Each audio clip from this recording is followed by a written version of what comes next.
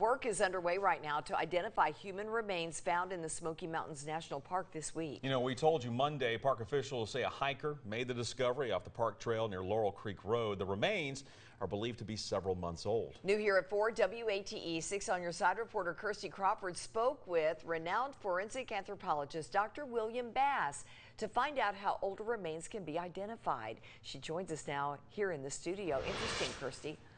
Yes, and as many know, Dr. Bass started the body farm at UT. Because of the work he has done there, he's helped authorities in hundreds of cases to identify remains or find out how they died, including several cases in the Smoky Mountains.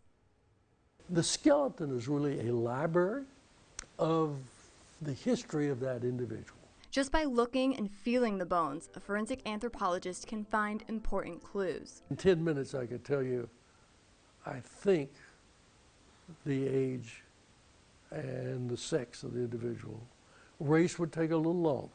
Dr. William Bass has been studying bones for decades. He says investigators usually first ask the person's age. Forensic anthropologists can determine age several different ways. If you find the bone and pick it up and both ends are attached, you know that individual is at least 16 for females, 18 for males. The older the person, the more frail the bones are. Teeth also show age. Are all the baby teeth gone? Are all the teeth in? Are the third molars in? The third molars in, you know it's 18. Next, identifying the sex. Dr. Bass says there are two main areas to focus on: the skull and the pelvis. You're looking at a long pubic bone in females and a wide-sided notch. In some cases, identifying remains can be easier or harder. There's a bone that was broken at one time and it has healed, and the healing is good, so it's been set in a cast, and so there should be a record of that somewhere. Nature makes cases harder. Dr. Bass says during the summer months in Tennessee, bodies decompose faster.